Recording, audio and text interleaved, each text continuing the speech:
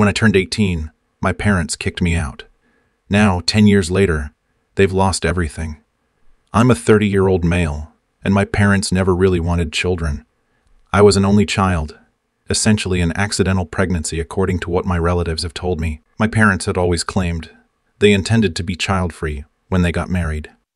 My childhood started off well, but as I grew older and moved past the cute and adorable phase, my parents became less interested in spending time with me.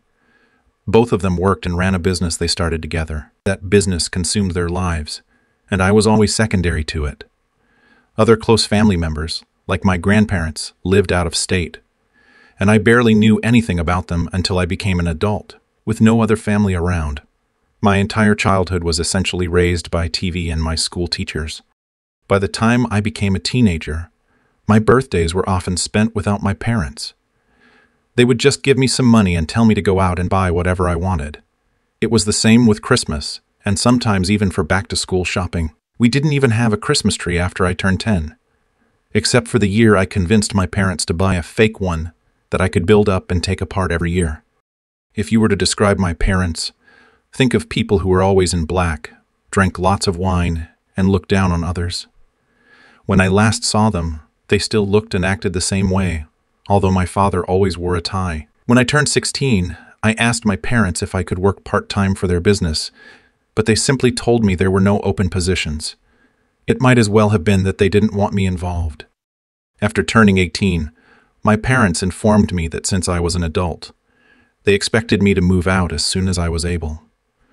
I had been working part-time while still in high school, but I didn't have enough savings for college. Shortly after high school ended, my parents gave me an official eviction notice with 30 days to move out. They didn't help me move. I had to get assistance from a friend's dad who owns a truck. I ended up renting a crappy apartment and working in retail. With no real-life experience and no time for college, I struggled. After just a few months, I got fired because my manager had it out for me, writing me up for trivial reasons that I can't even remember now. I wasn't the only one. Other employees faced the same treatment. I and a few others called corporate about it, leading to the manager's termination for various reasons, including theft of cigarettes due to being a chain smoker. Despite this, corporate refused to rehire me, only changing my record to show I was laid off instead of terminated, keeping my resume clean. However, I quickly went broke because I was terrible at managing money and couldn't find steady employment, resulting in the loss of my apartment. Desperate, I went back to my parents begging for help, but they refused to take me in, not even temporarily. I became homeless, living out of a tent in someone's backyard during the winter. My friends had all moved on to college, some in other states, leaving me a broke kid taking whatever jobs I could to survive. My salvation came when one of my parents' neighbors discovered I was living in a tent and offered to take me in temporarily to prevent me from freezing. She helped persuade my parents to provide me with contact information for other members of my estranged family. My parents, fearing judgment for how they treated me, were reluctant but eventually gave me a list of contact details and told me not to bother them again. I reached out to my paternal grandparents, who were very surprised and happy to hear from me since they hadn't seen me since I was an infant. As their only grandchild, they immediately flew me over to live with them, effectively adopting me. My parents didn't even see me off at the airport despite being invited. For nearly a decade, I had zero contact with them. My grandparents despised my parents for treating me so poorly and legally disowned them by removing them from their wills. My parents were unhappy about this, but claimed it didn't matter because they were well off and didn't need anything from my grandparents. However, this proved to be wrong. After about a year living with my grandparents, I managed to afford community college. I earned an associate's degree and secured a decent job thanks to a recommendation from my grandpa. Eventually, my grandparents offered to sell me their house so they could retire to Arizona. My grandma wanted a warmer climate as the cold winters were taking a toll on her health. Each year, I was sad to see them go, but I happily bought the house. They sold it to me for a third of its value, and I'll have it paid off in a few more years. My job involves traveling on the road periodically, meaning I'm away from home for weeks at a time. I don't mind the travel.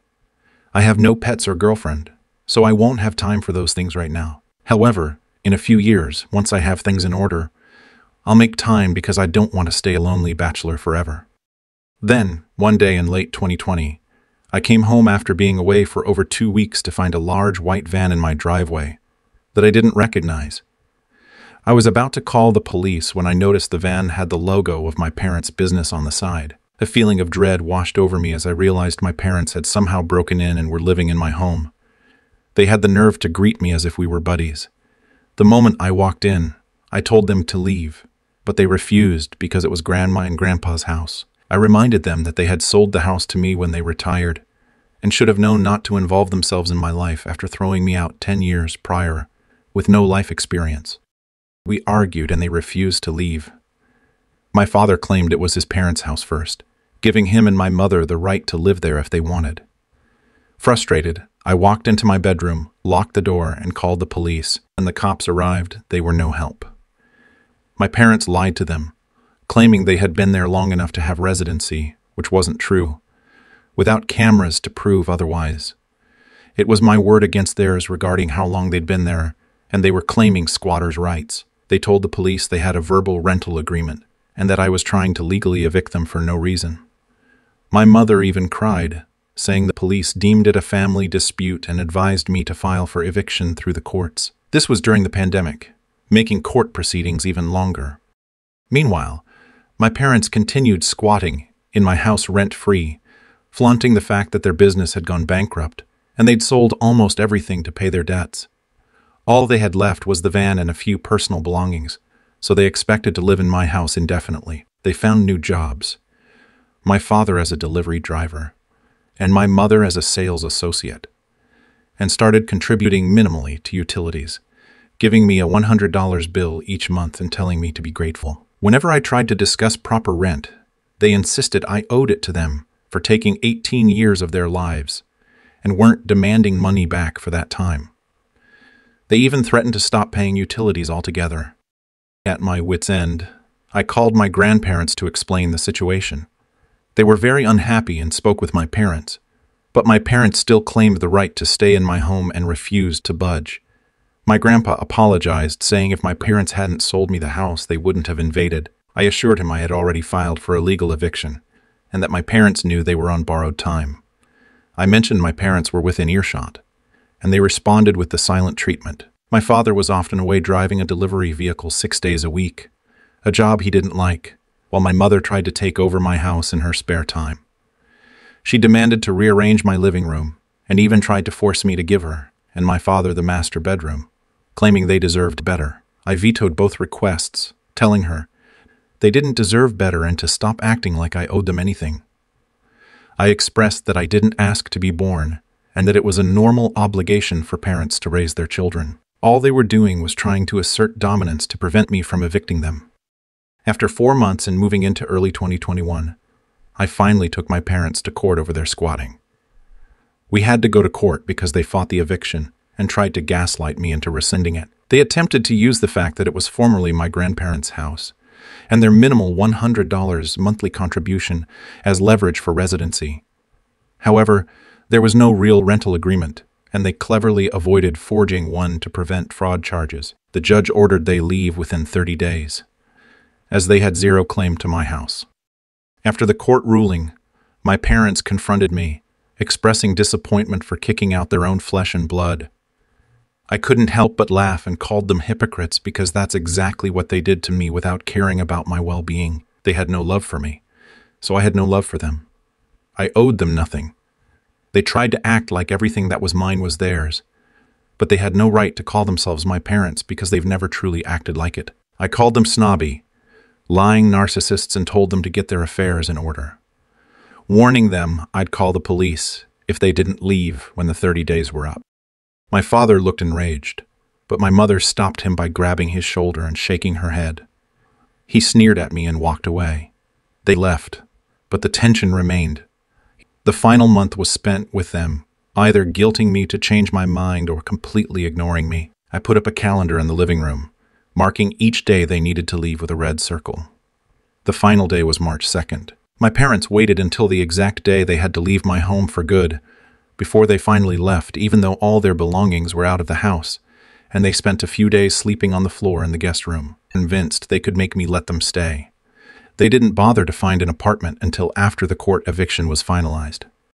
My mother spent weeks scrambling to find a new place, eventually securing a tiny, crappy studio apartment in the next city over, because it was the only option available on such short notice. It was ironic, similar to what I had to do when I was 8. I drove my mother over to see it once, and the apartment was terrible. The walls were baby barf green. The carpet looked 20 years old. The only window had a view of a brick wall outside. There was no dishwasher. The stove was the smallest I'd ever seen, and the toilet desperately needed replacing. The walls did little to block out noise from neighbors. There were already 2 people loudly fighting in the adjacent apartment during our visit. My mother gave me sad looks and dropped hints that I should feel guilty for forcing them to live in such a place. But I acted oblivious until she finally stopped. Hay signed the lease immediately and moved their limited belongings into the apartment over the weekend. They also demanded the queen-sized bed, dresser, and flat-screen TV from my guest room. I told them to take the things because I no longer wanted them, and after spending 5 months sleeping in that room, they looked at me as if I was treating them like diseased and demanded nothing more. On the day they had to leave for good, I started changing the locks on all exterior doors. All their belongings were in the apartment, and they had spent their last night in my guest room. They watched me remove the old lock from the front door as they got into the van. They said nothing, and I said nothing. But they sat and watched me until I had installed the new doorknob. Finally, they left, and I breathed a massive sigh of relief, thinking karma had finally caught up with them. But no, my grandparents recently heard from them. They had called to brag about their new business, similar to their old one, in the same state I'm living in now. They are on track to regain their previous status before the pandemic, making good money and looking down on others. I've Googled their new business, and it seems to be doing well with many positive reviews. I'm extremely resentful because they put me through homelessness, squatted rent-free in my house for months, and then reverted to being the snobby, wine-drinking business people they used to be. If karma is real, it's taking way too long. Assessed it. I want to thank everyone for all the constructive advice and the points being made about selling the house. I'm realizing they have merit. I asked my grandparents if moving closer to them would be a good idea. They told me that if I want to sell the house, I should go ahead since my parents would have no clue where I am if I move away. I'm heavily considering it now and plan to see if my company can transfer me down south. I wouldn't mind the warmer climate since I've hated winter, ever since I had to live in a tent. I don't have many friends where I'm currently, as I'm kind of a loner, so starting over somewhere farther away wouldn't be too hard. I'm attached to this house, but I didn't grow up in it, so moving is an option. I understand the need for more cameras, and we're looking into that. For those wondering how my parents broke in and fooled the police, it's simple. They entered through an unlocked window by removing the screen and opening it. They found my spare house keys on a hook near the kitchen and copied them to claim squatters' rights to the police, asserting we had a prior verbal agreement. My parents presented working house keys to the cops and lied, claiming I'd let them move in. They had already filed for an address change with the DMV online before I'd even returned home, and showed the police a printout of that, saying their new IDs with my address were soon to arrive in the mail. The cops were annoyed and treated it as a domestic issue, advising me to file for eviction like a normal person. I wish I'd gotten their badge numbers to report them. Small addition. My parents had their mail redirected to my house, another tactic to claim residency. If they lived in my house for more than 30 days with permission, squatters' rights would make them tenants. They falsely claimed they had my permission and used every dirty trick to convince the police they had the right to be there. There was no way to confirm or deny how long they'd been living in the house, leading to a situation where everyone pointed fingers and the police didn't know whom to believe. That's why I had to go to court to evict them. I refused to give my parents the Wi-Fi password since they weren't contributing to that utility. But they used their smartphones to run a mobile hotspot for internet access the entire time they were squatting in my house. For those suggesting I leave bad reviews or expose my parents' past, there's really no point. I'm going to take the high road and forget about them. However, if they committed fraud to start their new business, I'll get some popcorn when that comes back to haunt them, because they'd inevitably call someone for help. Edit 2? for those who don't believe the 30-day squatter rule. Here's a direct USA law on the matter. In most areas, anyone who lives on your property for more than 30 days with permission can claim tenant rights under the law. You usually need to go through an eviction process. However, if permission was never given and an unoccupied property is forcibly entered and lived in, there are still rules to follow. My parents falsified permission and lied about how long they'd been in my house, which is why it took 5 months to remove them. I decided to make some inquiries and spent a couple of days asking around the family about how my parents managed to start their new business after bankruptcy. It's unusual that they were able to recover and launch a new business in under 2 years. It's not an MLM, as even my parents wouldn't engage in that. Their new business is smaller than their previous one. About half the size. They had at least 2 employees before, and now it's just the 2 of them. Someone suggested I watch my credit for identity theft, which I already was since dealing with my parents squatting in my house. They knew nothing was off, but I wasn't sure if they even bothered to remember my legal information in the past decade. I locked down my credit, and there's been no unusual activity. So my parents didn't try to steal company funds from me. My paternal grandparents, or what I'd call my good grandparents, genuinely care about me and have no idea where my parents got the money to reopen their business. My parents have called them numerous times since they disinherited my father, but they've been refusing to take their calls since my parents called to brag about their new success. It's clear my parents had no help from my father's side of the family. As for my mother's side, I still had an old list of contacts my parents gave me, which included the landline number for my maternal grandmother. I tried calling her back when I was homeless, but she didn't care. I've never met my maternal grandparents in person, but they're a lot like my parents. It seems my father truly found his soulmate in my mother, as a previous commenter pointed out. They were made for each other. I managed to get in touch with my maternal grandmother once again. She was long divorced from her husband, and my maternal grandfather had passed away 7 months ago, leaving my mother a sizable inheritance. That's where my parents got the money to restart their business. My maternal grandmother sounded proud of them, but had little interest in speaking about anything else. It's likely why my parents called my grandparents to brag about their success again, wanting to rub salt in the wound since my good grandparents had cut them off. I really don't care, and neither do my good grandparents. Everyone on my paternal side of the family tells my parents to go kick rocks and wants nothing to do with them. I'm not the only one my parents have alienated. My mother's side is full of divorces and drunken loners who hate each other and pretend to act civil. My father's side consists of very normal and nice people, but my father has burned bridges repeatedly. When I was born, my grandparents wanted to be in my life, but my parents kept me away, likely to avoid being judged for their parenting. I would have been happier if they'd sent me to boarding school or to live with my grandparents. But narcissists aren't truly happy unless they have someone else to put down. I can only imagine the things they said about me behind my back my entire life. Either way, it seems my parents did nothing illegal to start a new business. Nothing that can be reported to the IRS. There's no law against using inheritance funds as seed money for self-employment. My mother, being an only child, inherited everything when her father died, including his house and land. That's where my parents are living now. I've seen a photo my maternal grandmother sent me of their new house. Not the nicest, but comparable to my own. It means my parents have a place to live without consequences and likely won't need to bother me again. I want to sell my house and move, but the company I work for has no branch in Arizona. So it's either I quit and look for new employment in Arizona after selling my house, or stay where I am and hope my parents leave me alone.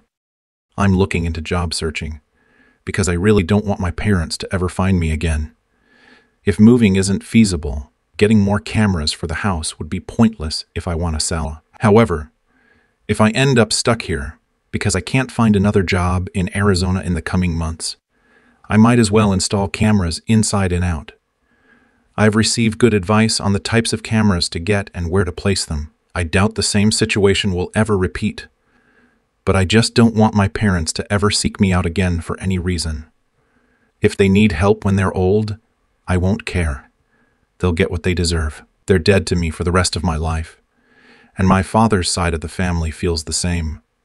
If I ever become a parent or step-parent, I'll ensure I never become like my parents, because no child deserves that.